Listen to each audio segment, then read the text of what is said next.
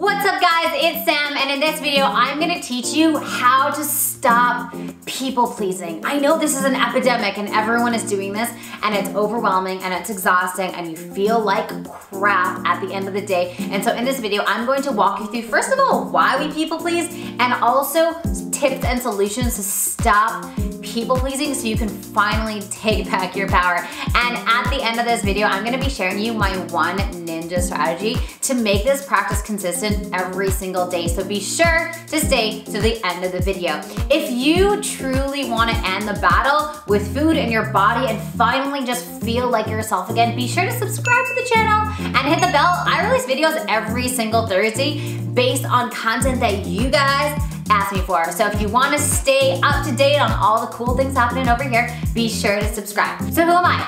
I'm Samantha, and I'm the founder of Hungry for Happiness, and I've helped thousands of women and men around the world end the battle they have to food and their body. And so in this video, I'll be showing you how to stop people pleasing. So let's look at what people pleasing actually is. It's valuing someone else's experience over yourself. It's saying yes when you mean no and saying no when you mean yes. And so what we have to understand is that is because of a core belief of I'm not good enough. And so if we have a core belief of I'm not good enough, we are going to be hustling for love. We're going to be trying to get love because we're denying the fact that we actually are loved. So we're trying to hustle and do the things that we think others want us to do because we want to be loved. And so first and foremost, we need to understand that that belief is there and we need to shift the belief. So that's the first thing. And so if the belief is I'm not good enough, or I'm not worthy, or I'm not deserving, whatever it is, I want you to spend some time and think about what that core belief is for you.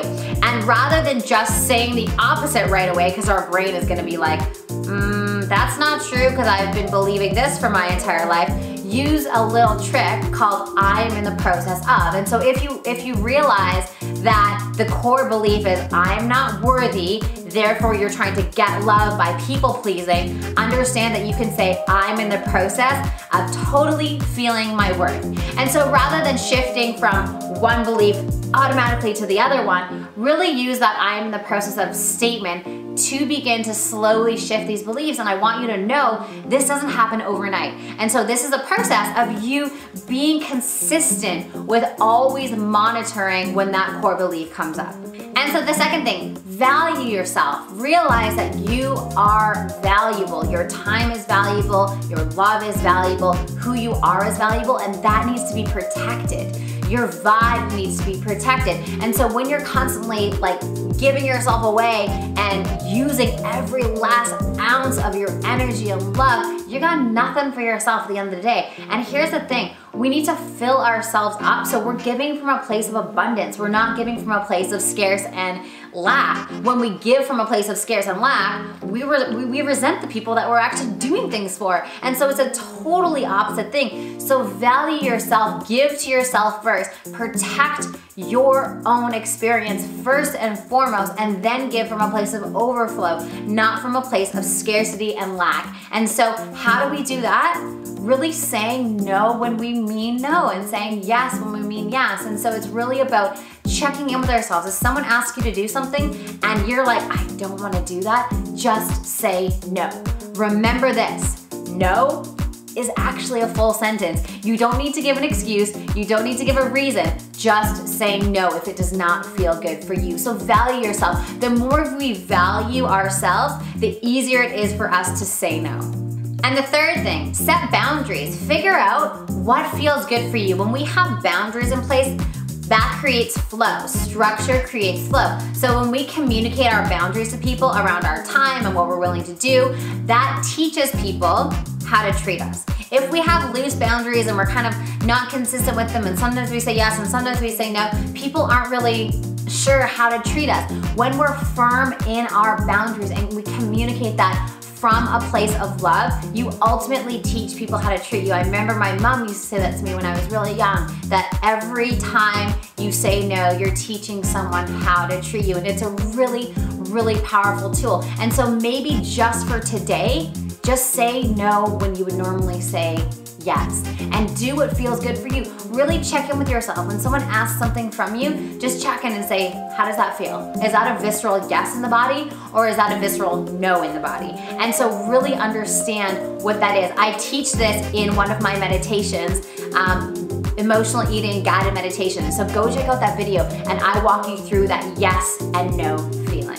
So I wanna know from you, in the comments box below, I want you to write right now, on a scale from 0 to 10, how much of a people pleaser are you? If you are constantly people pleasing, constantly putting yourself last, never taking time for yourself, that would be a 10. Or if you're really good at setting boundaries, valuing yourself and saying no, that would be more like a 0. So I would love to know from you. And also, in addition to that, let me know, out of the 3 things that I share with you, which one is most valuable and what one are you going to implement today? In a minute, I'm gonna show you my one ninja strategy that I use so I stay consistent with people pleasing every single day. But before I do that, I have a little gift for you. I have a downloadable affirmation PDF that I wanna give you. It's affirmations that I use every single day, that I use throughout my day. So when I'm feeling the need, like, oh, I need to people please or whatever it is, it's basically like an anti-people pleasing affirmation list. So check it out below and I'll deliver it right to your inbox.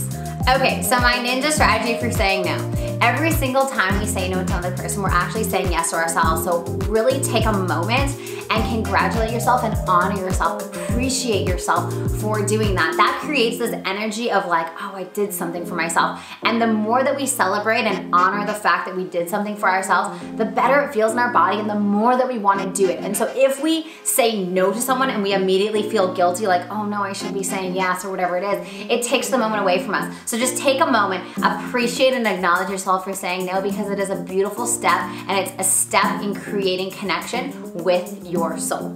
So if you guys like this video, let me know. Give me a like right in the comments. I would love to hear from you. I would love to hear any questions that you may have on this subject. I know I'm a recovering people pleaser for sure. So I totally get where you're coming from and I really do want to help you with this, because once we can take back our power and we can really own our truth, life transforms. So I'm so excited to support you with this. If you need any more help on this, just ask me in the comments below. I hang out down there a lot, so I'll be there to answer your questions and I'll see you guys next Thursday. Bye for now.